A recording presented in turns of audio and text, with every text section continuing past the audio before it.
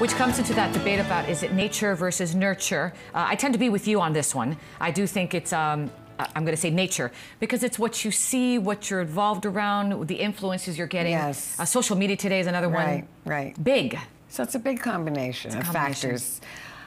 I didn't want to dismiss genetics. They say that even 60%, which is a high percentage of contributing factors to the development of eating disorders, might be genetic. But that doesn't mean you had an anorexic mother, so you become anorexic. Exactly. It's not that kind of hereditary down the line, or grandmother to mother to child. You know, there are comorbid, what we call comorbid conditions. For example, obesity, for example, addiction, for example, anxiety disorders, for example, depression.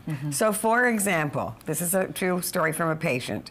My father was an alcoholic. My mother was a cigarette smoker. Food became my drug of choice. So is that inherited addiction, or is that environment? Because she doesn't want to smoke and she doesn't want to drink, but she sees all these kids trying to get thin, or overusing food because it's for comfort, so food becomes her drug of choice.